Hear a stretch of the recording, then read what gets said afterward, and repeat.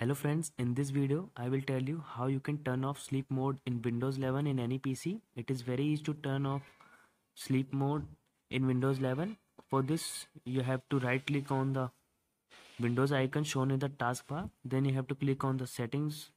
After clicking on the setting, you will be able to see setting pop-up window. On the left side you have to click on the system option.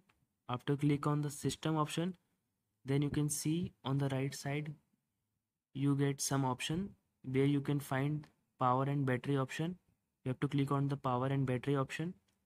After clicking on it, you can see you will be able to see screen and sleep option. You have to click on it. After clicking on it, you can see four option. You have to change their timing to never. You can see that currently in my PC it is showing 10 minutes. You have to change this to never.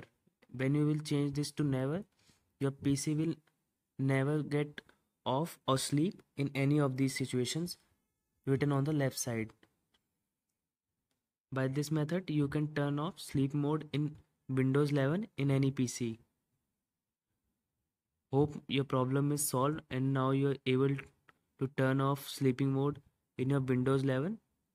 I hope you understood how you can easily turn off sleeping mode in your PC. Thanks for watching this video.